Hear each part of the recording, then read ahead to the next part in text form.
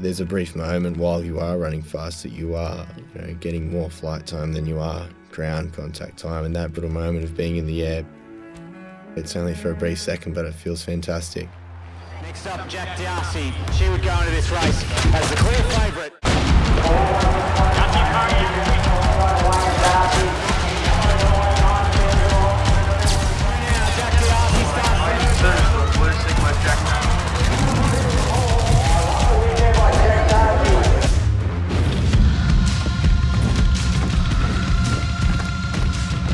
There's this wide banking corner, and I've hit in this corner so many times. As I come up to the apex of the corner, I'm thinking, if I don't change my line,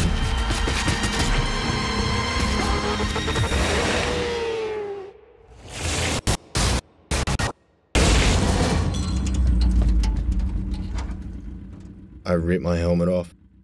I go to stand up. I try to get up on all fours and my legs just splay right out to the side.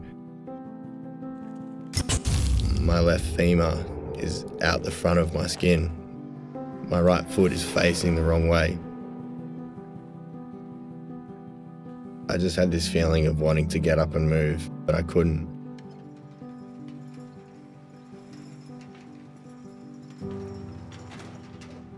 I've never seen my dad cry. My dad was a mess because he was an avid motorbike rider, and my mum was the strong one saying it'll be okay. I told the anaesthetist that I wanted the surgeon to leave my ankle because I still wanted to sprint again. I didn't want that to be operated on. She said, I'll be sure to let him know. Post-surgery, I was just trying to move my big toes and my feet just to try and move my ankles.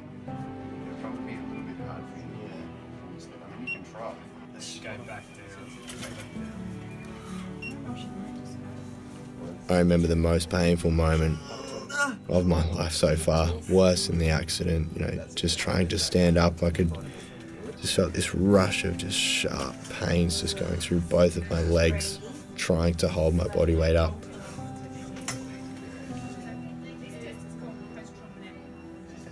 I stood up and I walked 3 meters, and that was a really proud moment. It was a moment of, I'm going to keep trying.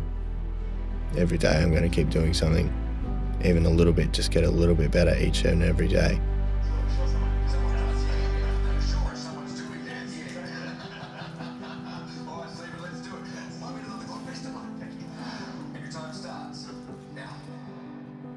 I've been lucky to have people around me, people who give you bursts of, motivation, but getting to the end goal or where you want to be, you have to be the main driver of yourself, and knowing that you can be is the most important thing.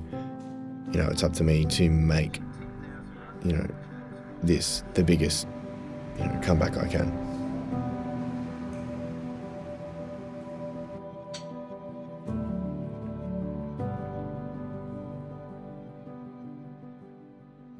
I decided to coach because I couldn't run.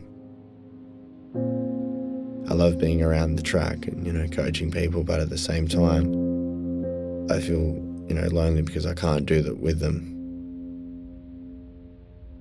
I can still think it, I can still switch on, my muscles that can do it, but, I can't physically do it. And it said in the reports, return to competitive sprinting is highly unlikely.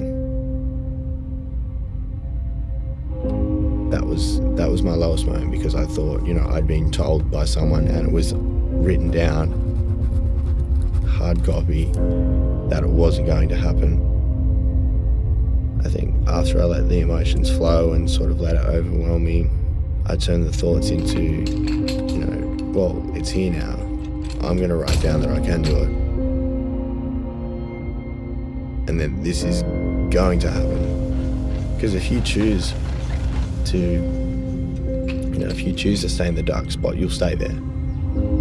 If it's a cloudy day, look for the sun, don't look for the clouds.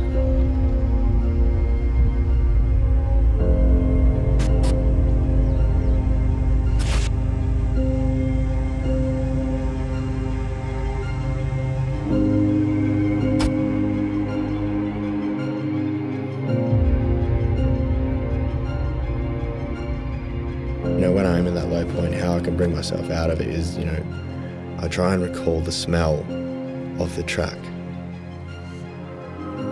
You know, after the sun's been beating down on the athletics track after a hot day, it's like this smell of rubber with, you know, mixed with sweat and heat that comes off, and like if you can imagine that hitting, you know, coming in through your nostrils and then going through your lungs, you know, that's a sense that can switch you on in a sense. And that reminds me of being at the track and then, you know, being in a good place where I'm, you know, almost ready to race, or, you know, thinking that I'm on the starting blocks before a race. You know, the start is called on your marks and you're just crouching, feet in blocks, body ready, muscles switched on, ready to explode.